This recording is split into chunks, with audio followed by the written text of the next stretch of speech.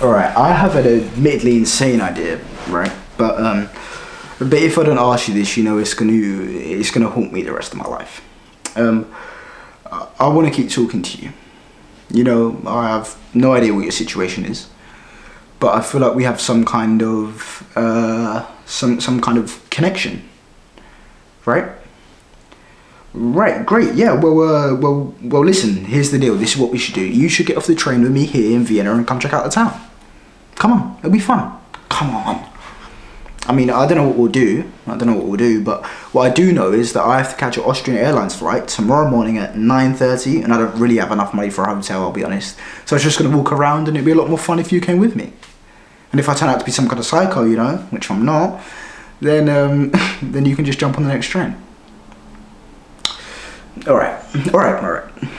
Think of it like this. Jump ahead 10, 20 years maybe, and you're married. Only your marriage doesn't have the same kind of energy that it used to have, you know? You start to blame your husband. You start to think about all those guys you've met in your life and what might have happened if you picked up with one of them, right?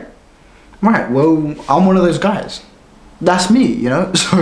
So think of this as time travel from then to now, to find out what you're missing out on. See, what this really could be is a gigantic favour to both you and your future husband to find out that you're not missing out on anything. I'm just the biggest loser as he is, totally unmotivated, totally boring, and you made the right choice and you're really happy.